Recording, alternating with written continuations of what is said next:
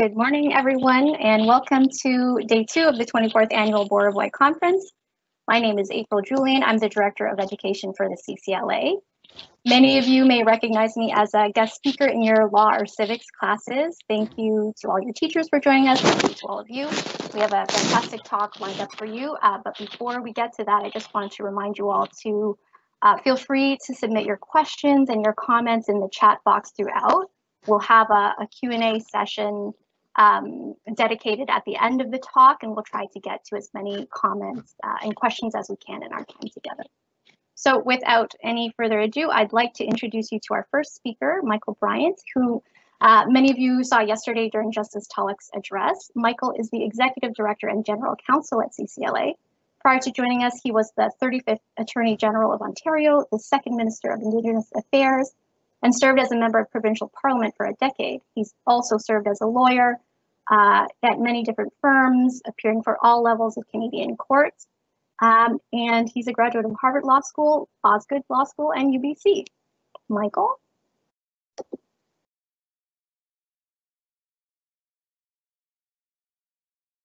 Oh, Michael, you're muted. Hi, everybody. Thanks for joining us. Thanks, April. April is a master teacher and a great teacher, and if you haven't had her in your classroom, I say you must. April also put this event together, this conference together. She's the Director of Education at the Canadian Civil Liberties Education Trust. I'm the head of the Canadian Civil Liberties Association, but these two beasts are not in two different buildings. It's just 10 people working together, and one of them is we're going to hear from now. Akwasi Owusu-Bempah, Professor Owusu-Bempah, is a assistant professor at the Department of Sociology at the University of Toronto, and he's a senior fellow at Massey College. He has his MA and PhD from Toronto, and he got his first degree from Carleton. And so for those of you who don't know what a professor does, he researches, he writes, and he teaches, and he does other things. And one of them is, I'm very happy to say, that he is the first special advisor on anti-Black racism to our organization, the Canadian Civil Liberties Association, which is quite a coup for us, and we're pretty happy about that. He's going to talk to you about policing, and I'm going to let him talk about that. But what I want to start out with maybe is a question to him. And by the way, students, in the Q&A, if you ask a question now, we might be able to answer it at the same time or around the same time, so you don't have to wait till the end of the class. You got a question, start typing it in, and we'll the professor will see it. I'll see it. April will see it, and maybe we can answer it. So, Professor, how you're in the field of criminology, right? And you're teaching at a university. How did you end up as a criminologist and as a professor, and how did you get into this field? What's your story?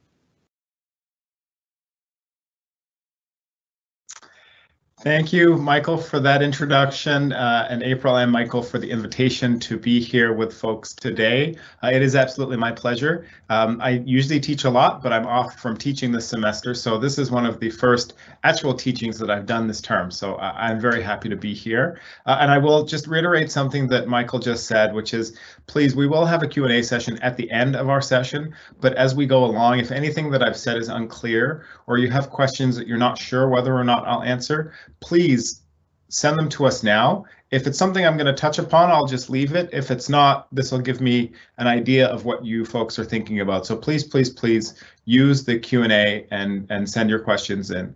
When I do lecture to my university students, I have it basically conversation style. I'm not used to sitting in front of a group for an hour or 2 hours and not getting any feedback from the audience. So please do use that.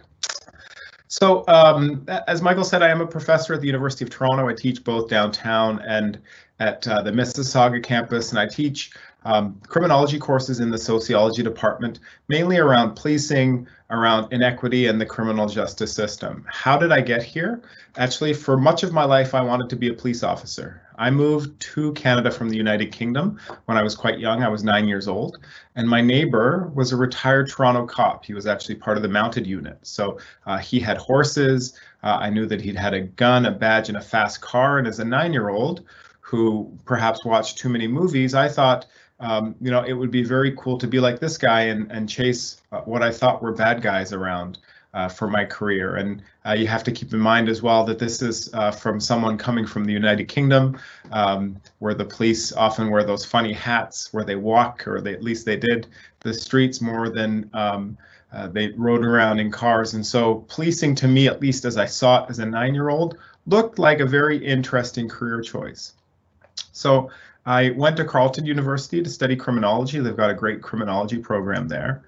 And as it happened, in my first criminology course that I took, my professor was a former journalist, and he introduced me to a special series, a weekend series that spanned across a few weekends in the Toronto Star, looking at the phenomenon of racial profiling. And this was really the first time in Canada that we had empirical data, so numbers and statistics, to demonstrate that Black people in particular in Toronto were disproportionately stopped and arrested for certain types of offenses, and especially the types of offenses that only come to the attention of the police after a stop has been made, which supported the allegations that the police were being racially biased. And so at that point in my first year studying criminology, I had to make a decision. Did I want to become a police officer and perhaps engage in these behaviors myself, or see my colleagues engaging in what I saw to be at that time rather troubling behavior?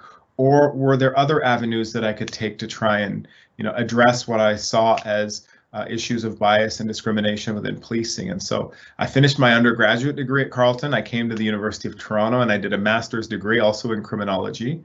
And from there I went to work for the provincial government, and I spent a year first in research and evaluation, so kind of in the corporate offices of the Ministry of Community Safety and Correctional Services, now called the Solicitor General. And then I became Policing Standards Development Officer. So that was working on operational policing policy. And what became very clear to me in that work was that although I was, given the opportunity to work on some of the issues that I thought were important, at the end of the day, I still had a manager and a director, and we had the deputy ministers, and there were a lot of people calling the shots and dictating what I wanted to do. And so I went back to do my PhD and I became a professor. And one of the most beautiful things about being a professor is I, for the most part, get to choose what classes I teach. But importantly, a lot of my work, as Michael said, revolves around doing research and engaging with different organizations and sectors of the community. And I have a complete autonomy, or I get to choose completely what issues I research, and I get to choose who I engage with. And so I have the privilege of now working with the CCLA and getting to speak to folks like you, and I get to look at policing issues. And of course, one that has arisen recently and is the topic of our discussion today is this discussion around defunding the police. So again, as noted, please, as we go along, post any questions that you might have in the chat. We will leave some time at the end dedicated to questions, but we're hearing obviously a lot lately, a lot of people talking about defunding the police, and to some people this call makes sense. To others, it creates worries about what might happen if we don't have police services and police agencies. And I think in order to make informed judgments about whether or not to defund the police, it's important to understand what it really means, and importantly, what led to these calls. So I think, many people that are studying or paying attention to these issues recognize that the death of George Floyd in the United States over the summer, as well as those of Regis Korchinski-Paquette and Ajas Chowdhury here in Canada, have increased and strengthened calls for police defunding. Now, while these unfortunate deaths have made these calls louder, they're certainly not new, right? We have for a long time, folks that were the students today are in the GTA. For a long time, there have been questions about the consistently increasing size of the Toronto police budget. So criticisms of the growth of the police budget are certainly not new. The same goes for other jurisdictions across the country. And in fact, prior to these most recent calls for defunding the police, both the Canadian Association of Chiefs of Police, which is a body of police leaders from across the country, so quite literally the associations of chiefs of police, well, the police chiefs, or many of them, recognize the growth in police budgets and constraints around money and what could be done. And so too has our federal government. Statistics Canada last year released a report. Importantly, what all of these bodies and these reports have acknowledged, and this is part of the defunding the police conversation, is the fact that today we ask the police to do lots and lots of things, and some of them they're not necessarily well equipped to do. So how did we get here? I understand, and I'm going to ask Michael shortly to interject to connect some of what you heard from Justice Michael Tulloch yesterday to what I'm talking about today, but I'm going to start just with a little bit of background around policing. When we think about police today, we think about a very formalized organization or body. These individuals who, as I said, drive around in cars that are marked with police on the side and their numbers, and they have sirens. These individuals wear uniforms, they carry badges, they may or may not have weapons, and of course they're given certain powers by the government to arrest people and to do other things, including use force, right? Policing is something that many of us take for granted, right? But formalized policing as we know it now has not always existed.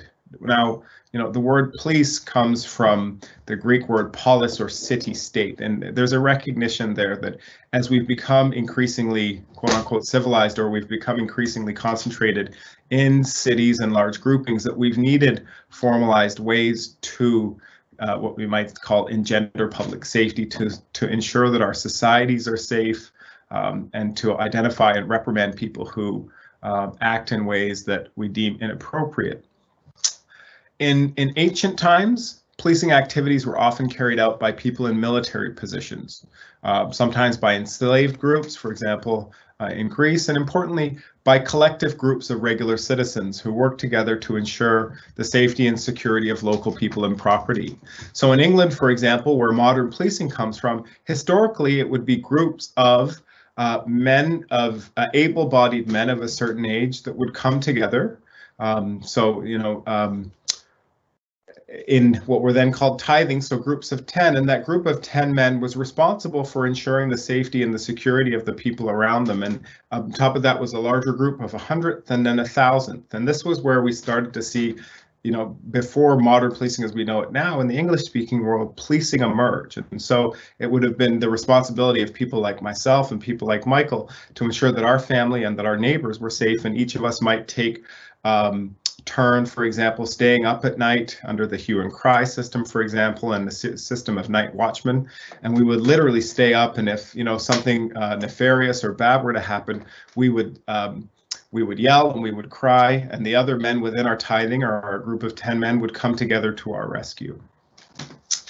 Now, this system persisted for quite some time, but it changed drastically, and I'm talking here mostly about policing in the English-speaking world, in the early 1800s, so the early 19th century, and this was in the United Kingdom. And you heard yesterday, as I've said, from Justice Michael Tulloch about Sir Robert Peel, and probably about Peel's principles of policing. So there we had in the United Kingdom, for example, as I've said, both this system that had existed where regular citizens were providing policing functions, but also to an extent where the military was called in, for example, when there was social unrest or riots or labor disputes. So I'm going to pause just for a minute. I'm going to ask Michael. Michael, can you just recap some of what Justice Tulloch said about Peel and policing, and I will continue on relating that to defunding.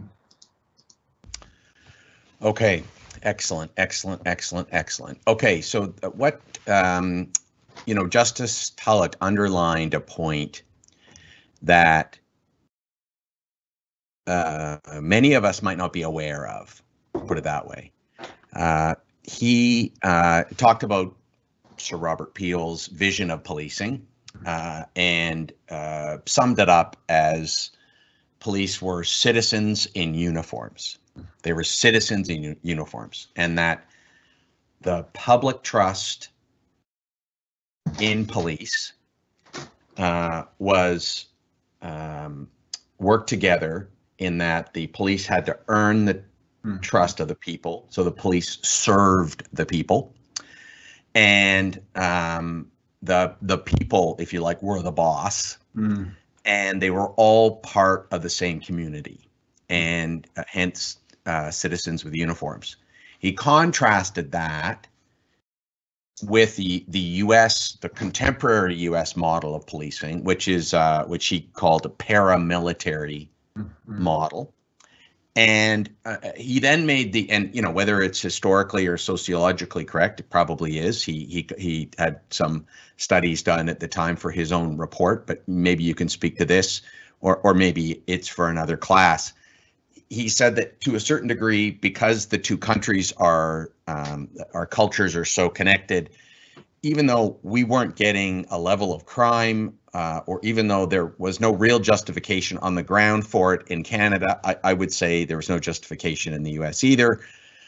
We imported that paramilitarizing of police as the model. So we went from citizen in uniform to soldier fighting the police.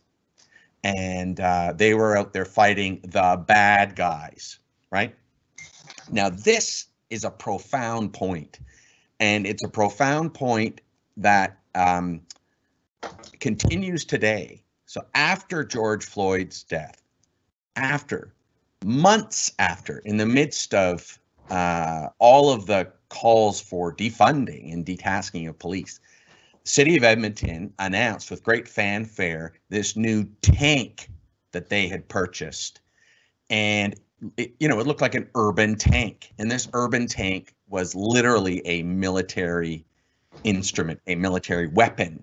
And obviously it was to be used, and it was the police's weapon to be used how? Against the people. So it's not that we've lost our way and now we're coming back to the Peel way, Sir Robert Peel way. And to me, it's very ironic that Peel would be the founding father of I'd say progressive policing, because the Peel Regional Police is infamous. And I've worked with Peel, or I've seen it firsthand as a duty counsel. And when I was Attorney General, Peel Regional Police have always brought with them enormous controversy. Anyways, so can you talk about the paramilitarizing of police and the end of the police officer as citizen with a uniform? Absolutely, and that's great. So as Justice Tulloch noted, and as Michael has just said, we can credit Sir Robert Peel, who himself actually was a bit of a controversial figure. He was a very accomplished man. He was a key figure in Britain's colonial government, which is why I say that he is somewhat controversial. He was responsible for, much of the management of the colonies and actually exported policing, which was first really developed in Ireland, later in London, to Britain's colonies. But as Michael noted, and as Justice Tulloch would have discussed yesterday, a key element of Sir Robert Peel's vision of policing was that quite literally the public were the police and the police were the public, or the public were the people were the police and the police were the people. And this was that is noted. You had citizens in uniform, and they got their trust. They got their authority from not only the state, but through the allowance of members of the public. So you had to have trust and confidence in the public under Sir Robert Peel's vision of policing in order for policing to be effective, right? And so here we see, for example, the police would be quite embedded within the communities that they policed. And we need to recognize as well that this was a time, although London was a large, it was a growing metropolis, especially once you got out of cities like London, people tended to know each other. So the main functions of policing are to maintain order, to enhance public safety, to deter and to catch criminals. And the police have always done more than simply deal with criminal matters. But over time, and especially through the 1980s and the 1990s, as there were cuts to a variety of social services, so for example, social welfare, after-school programs and youth programming, community centers and things like that, once we saw cuts to those social spending in those areas, we saw more responsibilities landing on the shoulders of the police, right? So we have cuts to mental health, we have cuts to homelessness services. Because of the cuts to things like welfare, we have more homeless people. And importantly, when we talk about this militarization aspect, and I hope not to confuse anyone here, but in the 1980s and the 1990s especially, but really, I guess stretching back to the 1970s, we also in the United States had the introduction of the war on drugs and the war on crime. Right. And that very literally, if you think about any time that you have a war, right, you have an us versus them, right, you have an enemy.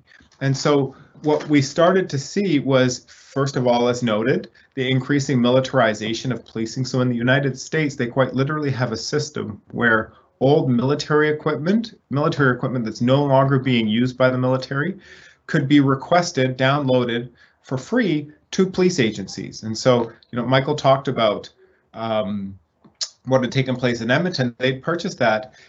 There's a famous example of a town called Keene, New Hampshire, who was able to get a very similar military vehicle. I think it was a Bearcat. They applied to the Department of Defense in the United States to get a hold of this Bearcat, and they said they needed it in order to protect their annual pumpkin festival from terrorist attacks. Now, I don't know a lot about terrorism, but my guess is that a pumpkin festival in Keene, New Hampshire is probably not very high on the list of places that folks are going to target. But that was used as justification for giving Keene, New Hampshire this tank. So we have, again, and I'm going to just slow down so we can follow along. We have in the 1980s, starting 70s, but 1980s and 90s, cuts to social services, so to social welfare, to a lot of like youth programming, to mental health and supports. We have the introduction of a war on drugs and a war on crime and an increased militarization of policing. And at the same time, of course, as well, people start to become less connected to one another. And this especially ramps up in the 1990s and into the 2000s with the introduction of the internet. So again, if you think back to when policing originated, people knew one another much better, right? Our society were less complex. We had more connection to people in our physical environment. And so we could engender public safety in a way that we can't now. And so there are two key concepts to consider: formal and informal social control. Okay. Now, I want to pose a question, and I hope I'm not seeing many come in, so I hope I'm not boring you. I'm certain that I'm not, but I hope I'm not. I would like to ask, can anyone tell me what they think informal social control might be? And these are, the institutions that control or influence our behavior. So what are the types of organizations or institutions that are out there that influence how we act and how we behave? I'm going to pause for a second and wait for the flood of responses to come in.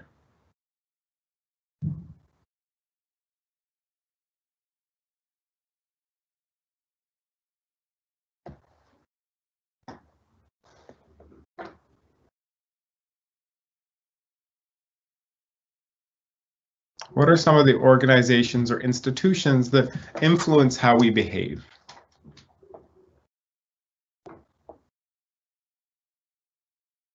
I'm not seeing any, so I will carry on.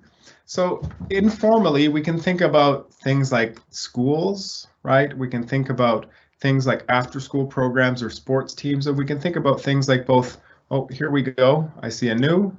Schools, thank you. Exactly. Churches, schools, family, sports teams, right? When you've got a coach, when you've got teachers that you might like, when you've got your parents, right? Churches. So, and anonymous, there's anonymous, someone just said churches, common laws. So informally, schools, churches, families, as I've said, sports programs and other things like that that we're associated with would have informally had an effect of controlling our behavior. Michael says my big sister, most definitely. Now, on the other side of that, we've got laws, right? And that's what we would call formal social control. So we have a system of laws. We have the police to enforce those laws. We have courts and judges to decide whether or not those laws have been broken. And we have correctional systems to punish and rehabilitate people who have broken the law. Now, the reason I say this is because over the same time where we have the increased militarization of policing. We have increasing calls around and a push around the war on drugs and the war on crime, right? And we have cuts to social services. We see, as a result of other changes in our society, less informal social control, which results in the need for more formal social control. So the police begin being asked to, as I've said, provide more of these not only law enforcement, but general public and community safety functions that we ourselves can facilitate. And some of the teachers out there, and Michael might appreciate, when I was growing up, you'd often see signs in neighborhoods for the neighborhood watch, right? Like, we literally had community members that would come together to watch out for neighborhoods. This is a form of kind of informal social control. In the smaller communities, and especially rural communities, people still know each other, right? And so when a young person's misbehaving, they know that the people watching know their parents, and they might be able to go and tell their parents what they're doing, or they might, get them in trouble themselves. But we have less of that now, so we've got more policing. So this is a lot of background to talk about defunding the police, right? Because that's the question. So what do we have? We've got these cuts to social services. We've got increased reliance on police. And of course, as well, because of some of the cuts to social services, we also have an increase in certain types of problems, right? So mental illness has become certainly more prevalent in our society, but we have less in the way of services to deal with people who are suffering from mental health problems. We know homelessness, again, because of cuts to both mental health services and other social welfare programs, has become a greater and more of a public problem. And mental health and, of course, homelessness often go hand in hand. We saw an increased police involvement in things like youth programming and in schools, and we've just, of course, had announcements within the last couple of years. The Toronto District School Board has taken the police out of schools. Peel Region has just said that they would take police out of schools, okay? And as well, as I've said, we have this war on drugs. And so instead of treating drug and addictions problems as health issues, we've treated them as crime problems. And this creates a number of issues. So again, I'm going to pause and I'm going to have a think about what are the powers that police have when the police arrive on the scene, or when the police are called. What are some of the unique powers that they're able to exercise that nobody else typically is? And I'm going to stop, and I would like you guys to provide me with some of your thoughts. What powers and authorities do we give the police that we don't give any other members of our society?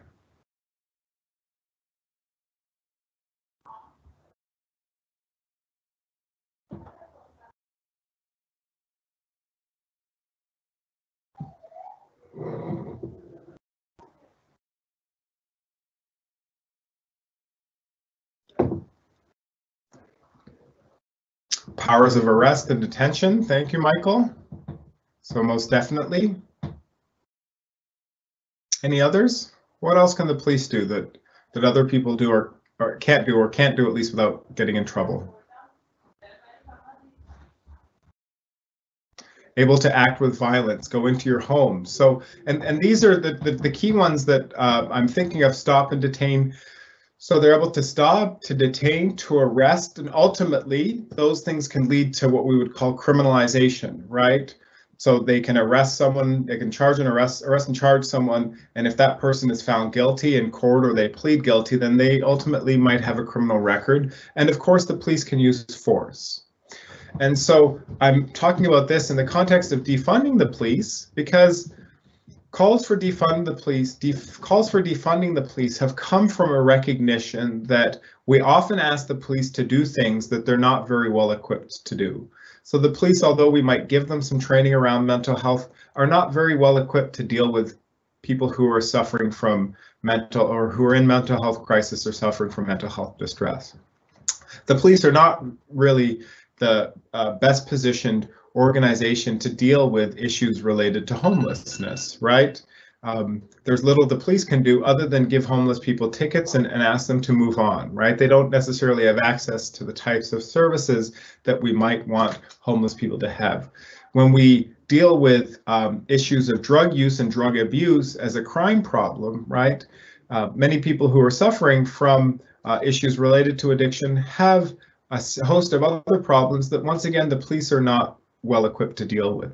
When we have the police in schools, teachers and administrators might be more likely to ask the police to deal with problems that they would otherwise themselves deal with. And so the consequence of these are, one, a large amount of spending on policing that could be going to other organizations and institutions. And here in Canada, in many of our large cities anyway, we have some of the best paid police in the world. And that's a good thing, because the better paid police are, the less likely they are to engage in corrupt behavior. So if we paid our police less, they might be, more inclined to engage in behaviors that we wouldn't want them to engage in. But what that also means is that when we have the police doing work that could be done by other social service sectors and institutions, that we're paying too much for those things to be done. And ultimately, not only are we paying too much for them to be done, but there are also a host of negative consequences that come along with those. So defunding the police, in fact, means a lot of different things to different people. So on one end of the spectrum, defunding the police really means police abolition. So take all the money away from the police. We don't need police anymore. To some, defunding means, okay, we need some reforms and perhaps we want to take some of the money away from the police. I prefer to use the term detasking the police. And so what that really describes results from this recognition that we, in some instances, have the police doing things that they're not well equipped, resourced, or positioned to do. And many police leaders and even police officers will acknowledge this.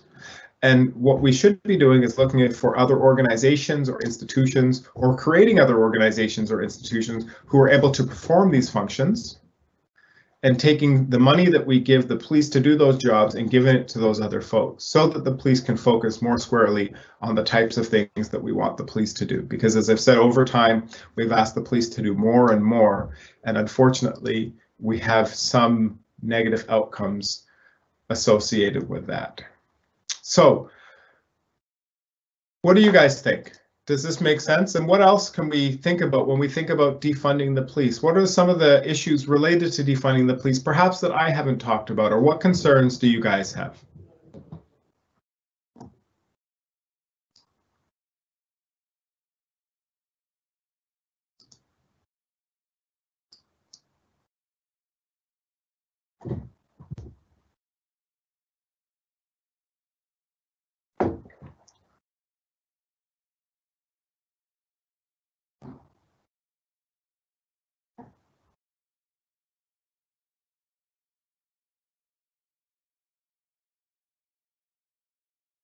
I'm waiting for all of those responses to come rolling in again.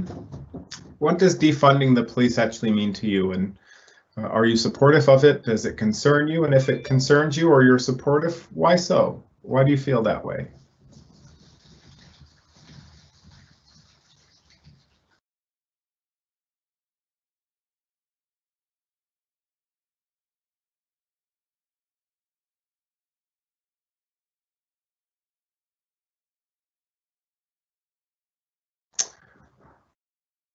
So that's a good question from Michael. What if the existing police community refuses to work with the detasking agenda? How can we do this without them? Or should we be doing this without them? And this is something that's also emerged in Toronto, for example.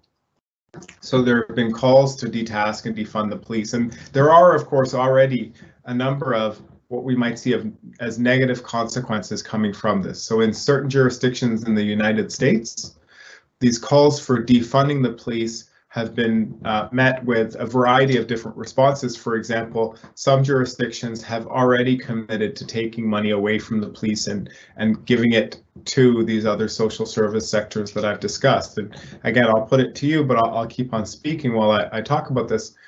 We can think about, like, why would that be problematic?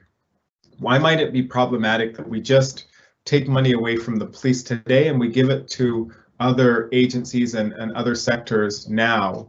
And what are the types of things that we might need to think through, right? These are the questions we have. So in Toronto, for example, there were two city councillors, Councillor Matlow and Wong Tam, who we're pushing for I believe it was a 10% decrease to the Toronto Police Service budget. And while I was supportive of an examination of defunding and detasking, I was not in support of what they were suggesting we do. And there were a couple of reasons for that. First of all, 10% was an arbitrary number, right? At the moment, if as a professor I were wanting to look at defunding and detasking the police, I would first want to know exactly what is it that the police are currently doing. And we know, and we hear oftentimes, that the police spend a lot of their time dealing with people who are suffering from mental illness. In fact, a significant proportion of police calls for service and the time police spend in public and working communities are dealing with people who suffer from mental illness. But in Toronto, for example, we still don't have a great idea of how the police spend their time. And without a great idea of how the police spend their time, we don't actually know how the money that we're giving the police is being spent. And so I would like to see personally an itemized breakdown and a rundown of police calls for service over a given year and the amount of time that the police spend in any of those specific areas and doing those types of jobs, right? If we don't do that, of course, it's difficult for us to determine how much we should, if we should at all, be taking from the police and giving to other areas. But there's another, kind of more important concern. That is, if we simply take money away from the police right now and we give it to other agencies, what's going to happen in the short term? Because oftentimes, and again, I'll take a step back and just think about the issues that we're talking about here. So we're talking about issues of related to mental illness. We're talking about issues related to homelessness, to drug abuse, and misuse. There's also a large issue around race and racism, of course, which we have not yet addressed, but serves or forms the key part of the work that I do. So as a scholar, much of my work focuses on race and racism within the criminal justice system. So a key concern that I would have as well is that at the moment, many of the ways in which we deal with very real crime problems, and I don't want to scare people, we are one of the safest large cities in North America. Okay, so Toronto, although we have a large population, we are a very safe city by North American and really by international standards. But certain pockets of the city do have very real problems related to the types of street crime that the police often respond to. And so if we don't have, it's not to say that the police response is necessarily the best response, but police presence and police response to certain types of crime is most definitely necessary, right?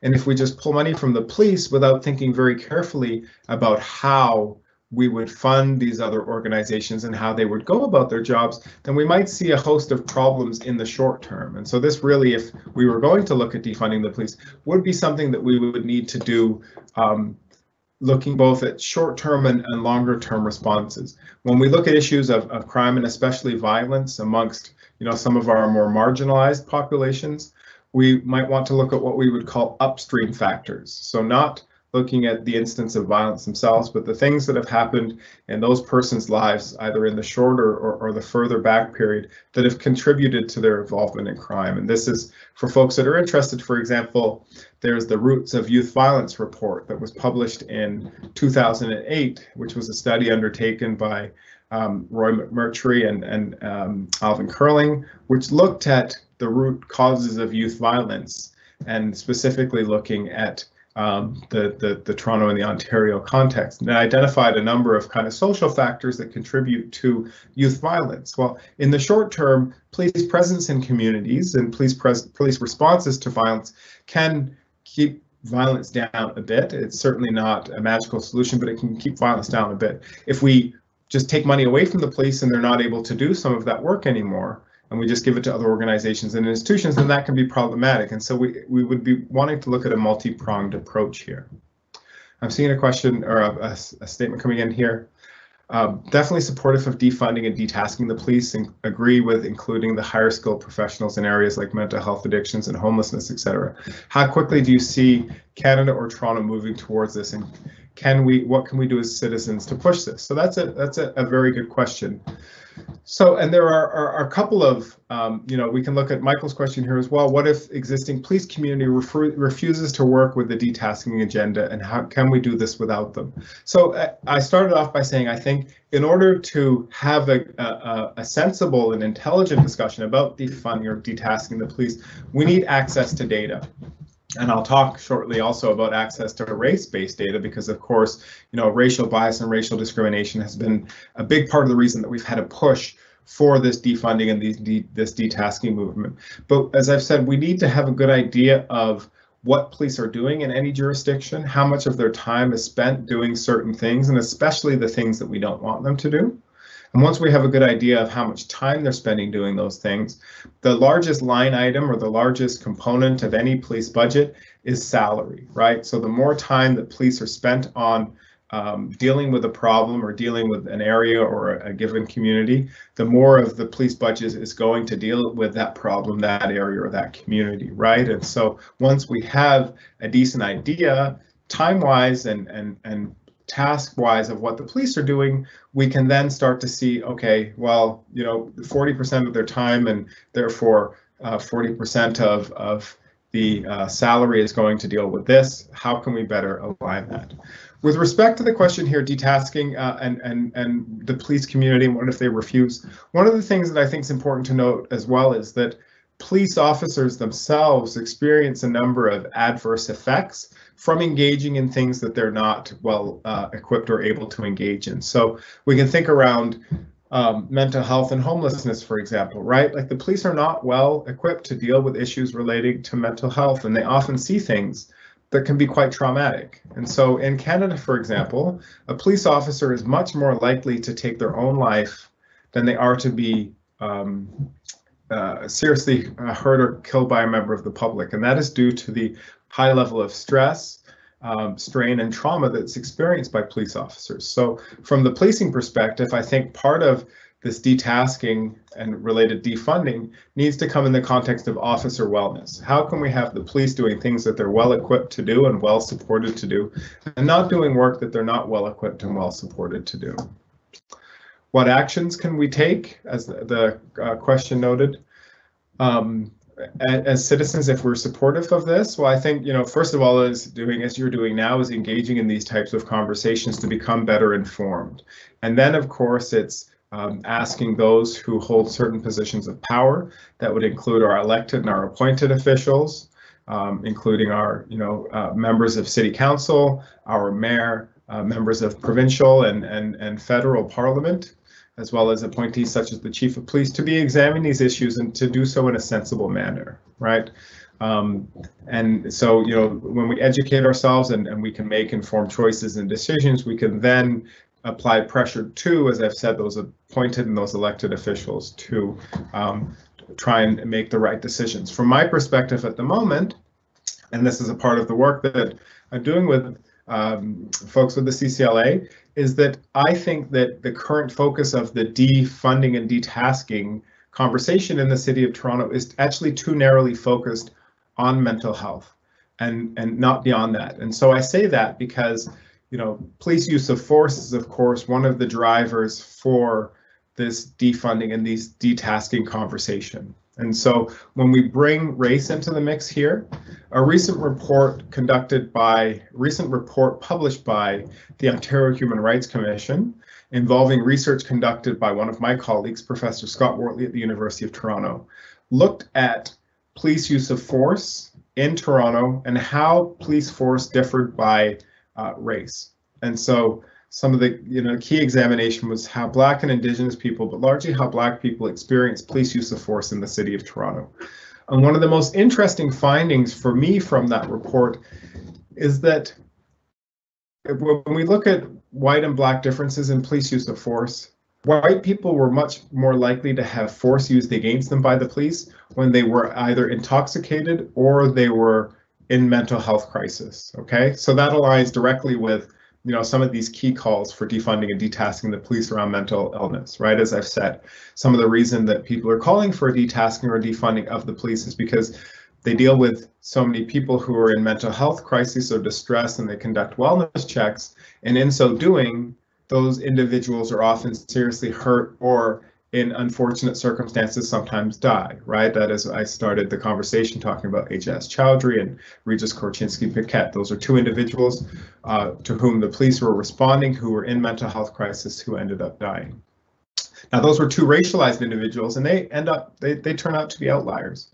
What the research conducted by Professor Wortley and published by the Human Rights Commission actually demonstrated is that, for the most part, when Black people have force use against them in the city of Toronto, it's in the context of proactive policing. So the police, stopping and questioning individuals, as opposed to those responses to issues related to mental health and mental distress. So I think the conversation needs to be expanded. We know that historically, and this has changed a little bit post-legalization, but Black and Indigenous people in Canada, for example, were disproportionately likely to be stopped, or are disproportionately likely to be stopped and searched by the police. And one of the key drivers for that has been the war on drugs. So the police assuming, largely erroneously, that Black and Indigenous people are more likely to be possessing and to be selling drugs than members of other groups, right? And so the more the police are stopping people, of course, the greater the likelihood that they will end up criminalizing someone, and the greater the likelihood that force will be used against them. So I just want to give a little bit of recap. When we talk about defunding the police, right, those calls range from a complete abolition or removal of police forces to rather small reforms to policing. I think when we take a middle ground, what we're really talking about here is having an examination of what it is that the police do, recognizing that they do some things that they're not well equipped to do, and that there are negative consequences of their involvement in those things.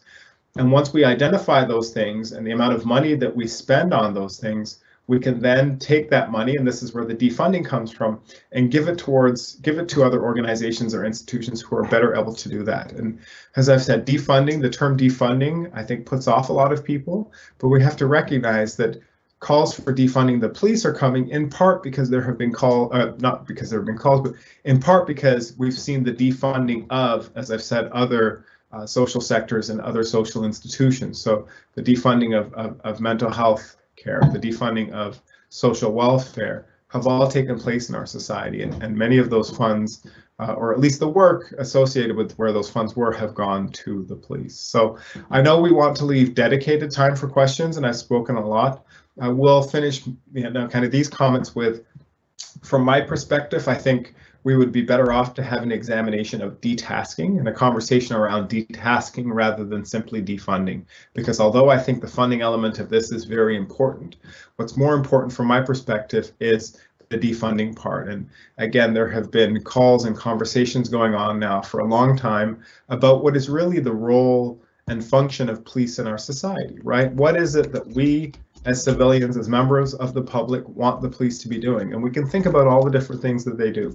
They direct traffic, they stand at construction sites, they conduct patrols, they're in schools, right? They're dealing with cybercrime and with terror. There are all these different things that we now have the police doing, and we need to have a conversation about what should the police actually be doing, what can we do as members of the public to engender public safety and community safety.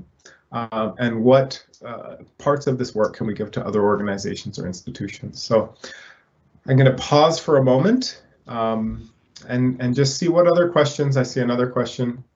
Oh, why not just demilitarize every aspect of policing? And that's a good one. And please, folks, send in any other questions that you might have. So the militarization part, I find an interesting one. Policing as an institution, actually, even under Sir Robert Peel's envisioning of policing, is still paramilitary, right? In terms of the hierarchy and its structure, and in terms of things like the uniform. From my perspective, I think the police need to be able to respond to any potential threat that might arise, right? So it's not that I would necessarily want the police to get rid of all of the weapons that they have and all of the forms of equipment that they have. But I think there needs to be a justified reason for having those weapons and those equipment, and very narrow parameters in which they're able to come out. And so a lot of the police militarization and the rollout of militarized types of policing has come in the context of the war on drugs. And this is where we've borrowed some unfortunate elements of American policing.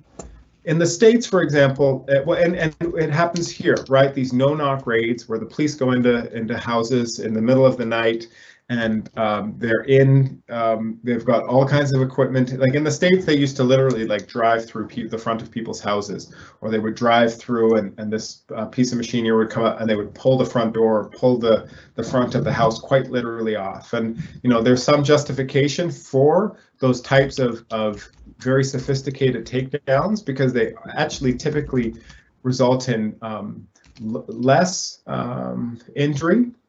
But at the same time, and we've seen this happen both in Ottawa recently, and of course with Breonna Taylor in the States, is that when that's done improperly, right? Breonna Taylor was killed in the context of a late night raid because it was believed that her boyfriend, which turned out to be her ex-boyfriend, was involved in the drug trade, right? And she died.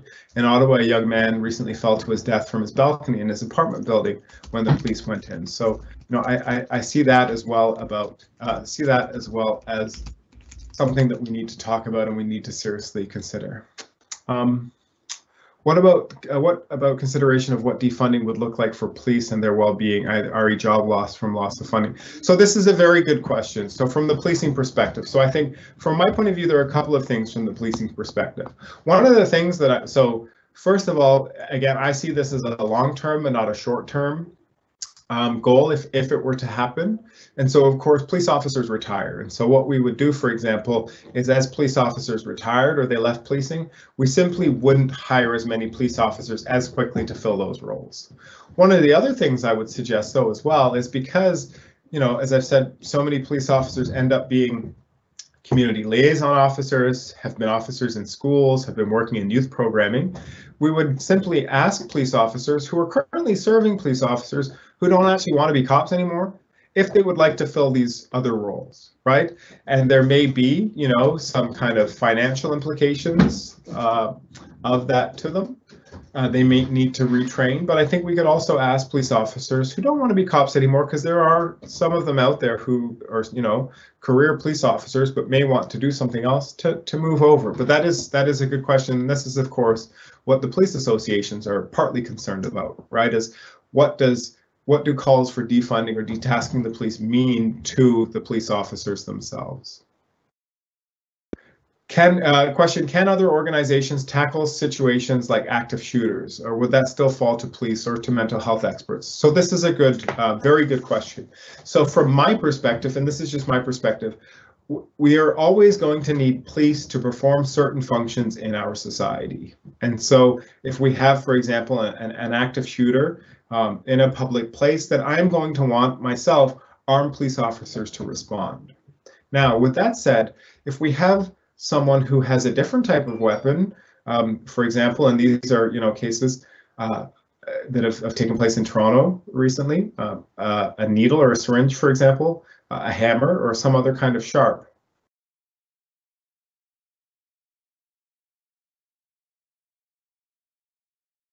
That person's the only person there by themselves with that sharp weapon, with that sharp or something that could be construed as a weapon. This is where mental health experts may be able to play a role in talking people down, right? So again, I think the more mainstream calls for defunding or detasking the police recognize that there are certain roles and functions that we want the police to do. Again, this is why I said we need to have a conversation about what the role and function of the police in our society is going to be. And from my perspective, if we now have the police doing, and you can't see my screen, but everything from over here to over here, how do we get the police, like, in a sense, staying in their lane, right, and doing the types of things that we would want them to do? And so that would be, you know, responding in the short term to very serious instances of crime, of course, and we know that we can deal with the upstream factors or the root causes of crime and disorder and ultimately have less in our society. And so we can fund programs and services that in the long term are going to reduce that crime and that disorder and that violence. And in the short term, we'll need the police to respond to that.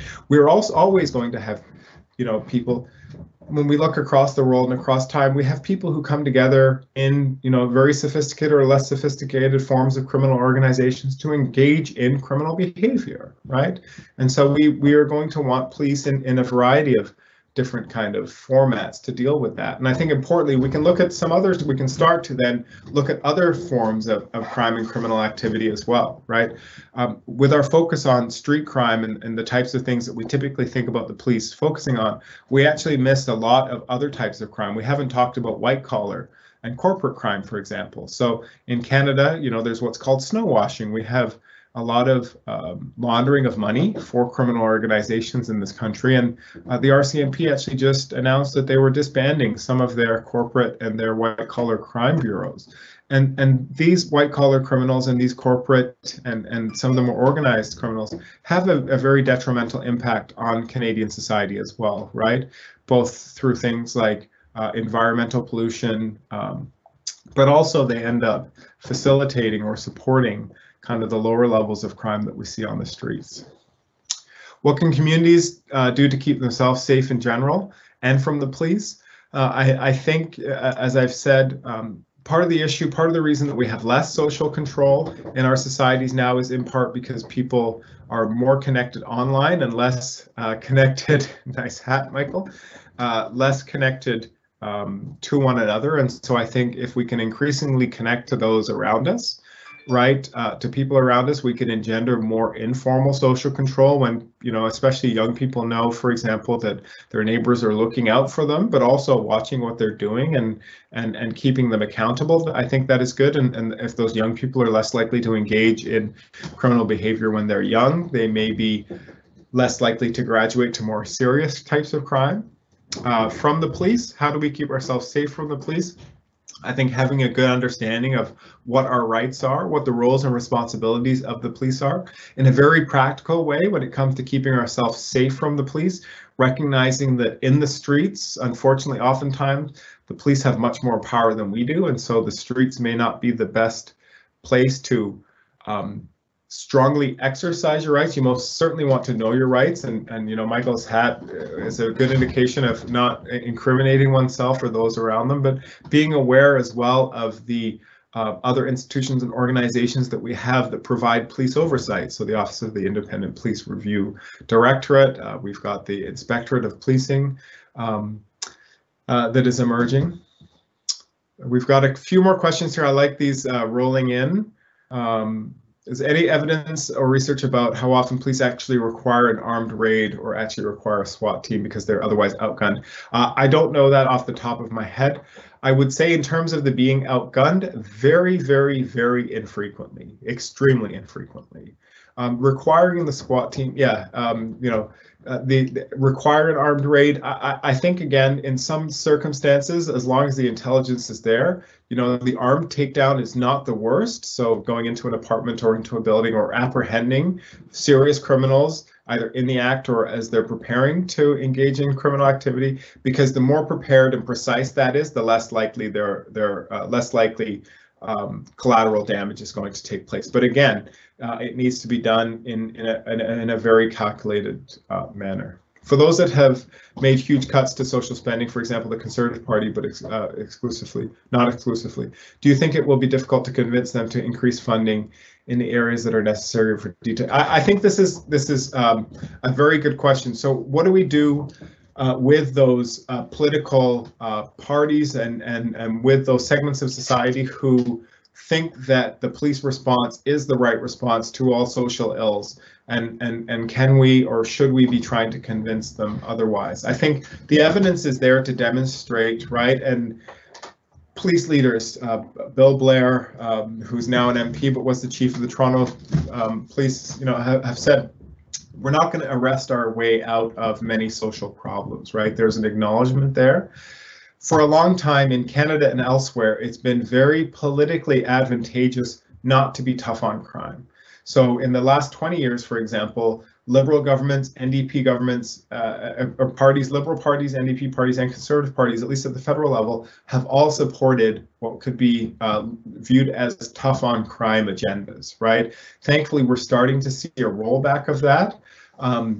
With respect to the more conservative elements, I think the way to have an intelligible conversation with at least a fiscal conservative, so someone who's concerned about fiscal or monetary responsibility, is to acknowledge that not only are police not well equipped to deal with certain social problems, and that we have these negative consequences of criminalization and use of force, but importantly, we're wasting money. And you can't be a fiscal conservative and be supportive of policies that are not fiscally responsible.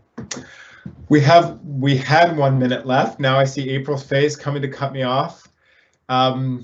Thank you guys very much. I really appreciate the questions having rolled in. What this tells me is that we need to do this again, and I most certainly would welcome the opportunity to do so. I will say I've done a little bit of writing and certainly speaking about detasking the police. Everything, you guys are a bit older. I did something for CBC Kids, but I won't point you in that direction. But if you Google my name, Akwasi Owusu-Bempah, and defunding or detasking the police, or just police, you'll find my stuff, and you can follow me on Twitter @AOBempah. Thank you very much, and I hope you enjoy the rest of the conference.